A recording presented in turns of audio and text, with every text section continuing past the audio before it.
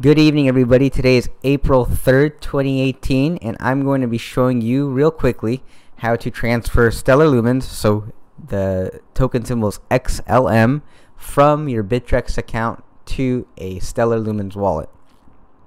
Okay, basically, I've seen quite a few questions on my channel around how to move Stellar Lumens specifically from exchanges like Bittrex. So that's basically why I'm creating this video. So let's go ahead and take care of some housekeeping things first. I'm not a financial professional or advisor, so you don't take what I say here as professional advice, and of course I implore my viewers to do their own research before doing anything in this space. It's very ambiguous, and I think it'd be to your advantage to do your own research. The other thing is, it's April 3rd right now, but I'll be publishing this in a couple weeks. I am basically scheduling these videos ahead of time because I'll be out of town out of the country for a couple weeks. With that said, let's go ahead and get started. So the first thing you need to do is, if you have a Bittrex account, log into your Bittrex account.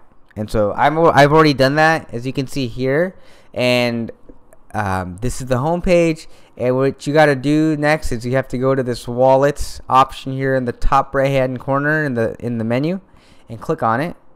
And if you want to withdraw Stellar Lumens, you go to the search button here and type in XLM, and you'll see currency name Lumen, which is true. I like to call it Stellar Lumens even though it's not accurate, but it'll tell you your balance and all that, which I don't have any, but I'll be able to show you how to do the withdrawal anyways. So from here, the third step is, you see these this plus and the minus symbol.